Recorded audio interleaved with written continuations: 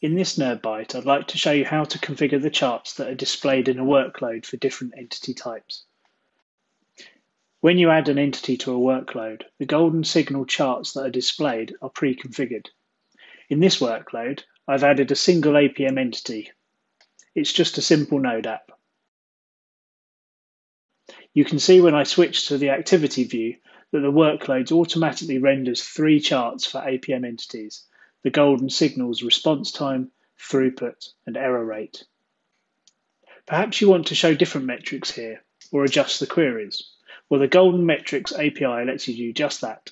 Each entity type can be configured individually, but they can also be configured for a specific workload, and that's what I want to show now. To change the golden signal metrics used, we must use the GraphQL API. I want to keep the first 2 metrics and then add my own. To make changes, we need to find the mutation operator entity golden metrics override. First, we provide a context. In this case, it's the workloads GUID. Let's grab that from the workload metadata. We need to set the domain, which in this case is APM and application.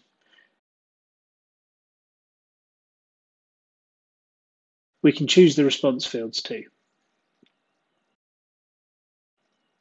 Now let's go back and configure the metrics field. This can take an array.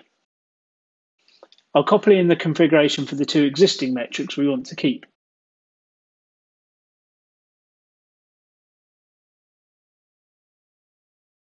You can see the workload has changed to show only these 2 metrics. So what metrics shall we add? Well, currently response time is displayed using an average.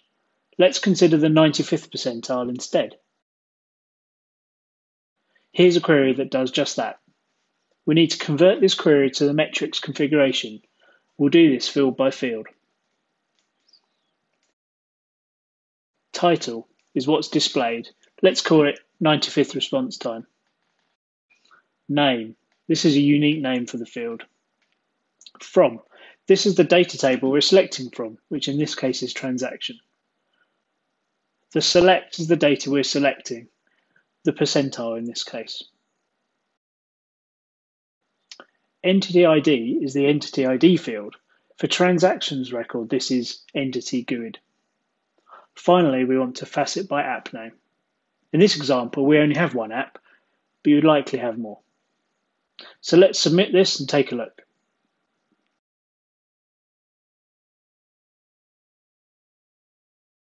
As you can see, our new metric has appeared. Let's quickly look at another example. In this case, we have this query that shows the number of requests that are not the 200 response code.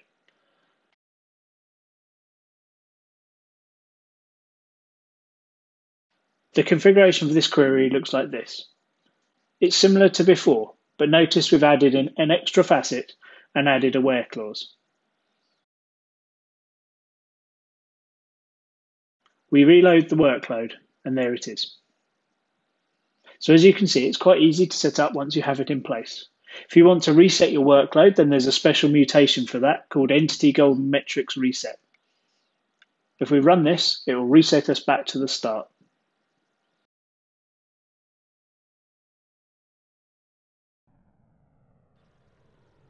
I hope you found this useful. Check out the links in the description of this video for the docs.